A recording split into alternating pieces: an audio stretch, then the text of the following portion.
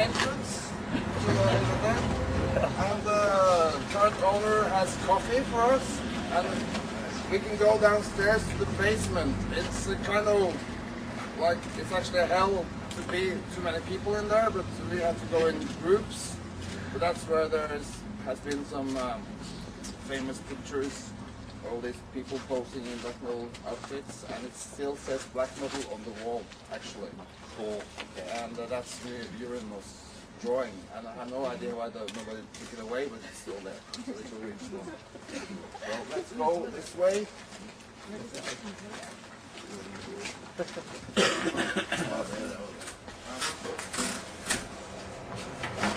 Okay, don't be shy.